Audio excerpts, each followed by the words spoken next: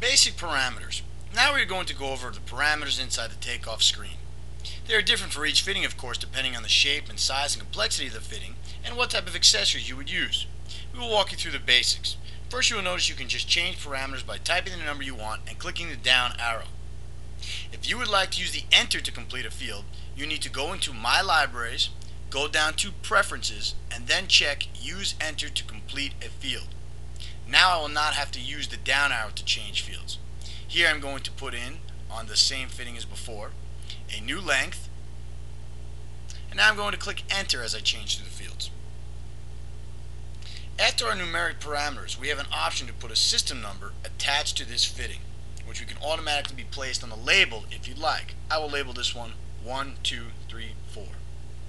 You will also notice you have an option for piece numbering, which can be automatically switched by clicking on Automatic Piece Numbering. If that box is checked, you will notice as I go through fittings, you will see piece number 1.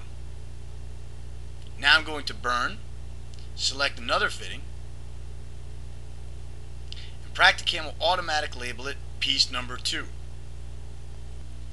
By turning this option on or off, it will make things simpler as you run through multiple fittings inside PractiCAM.